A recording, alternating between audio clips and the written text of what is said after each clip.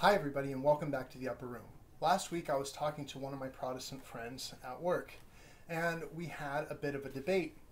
I used to be Protestant and there's a reason why I converted to the Catholic faith. As I laid them all out for him. I'm saying these things as he is lacking, and the truth is he is. All Protestants are lacking something, as was I. That's why I converted to the Catholic faith. That's why I converted to Christ's church. All the other churches are heresies. They're all other religions trying to attack God's church that he built and the apostles built. So why would I say that? Well, because the disciples in Christ didn't build at those churches. A man did. And they got their doctrine from the Catholic Church, took it and made their own religion. And now we've all believed in that lie, as I once did, before Christ called me to the Catholic Church.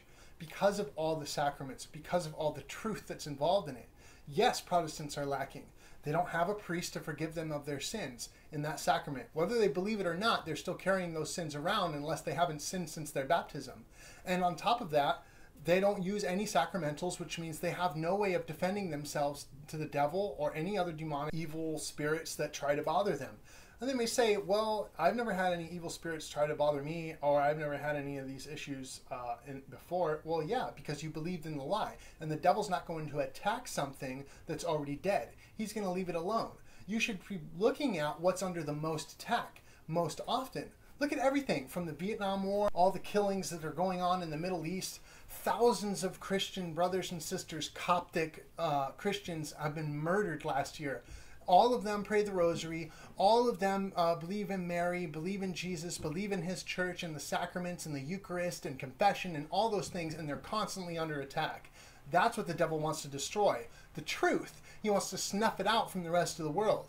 If you're part of a religion that isn't constantly under attack, then you're probably the religion that has believed into the lie that the devil has spun onto this earth.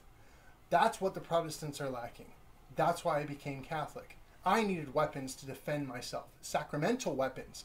Items can be blessed by priests who have the power from God and his authority here on earth to bless these items for the power of God to work through to help protect us from evil spirits here. The rosary and several other sacramentals are used as weapons of faith.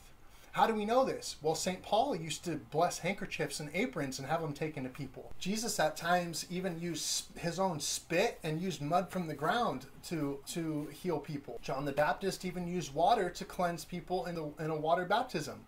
So we can't say that sacramentals do anything or just pick and choose the ones that work and say all the rest are nonsense. It's not true. Jesus specifically gave us priests here on earth.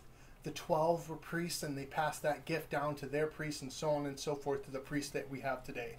The disciples created the Catholic Church. That's Christ's church because the person who started it was Jesus.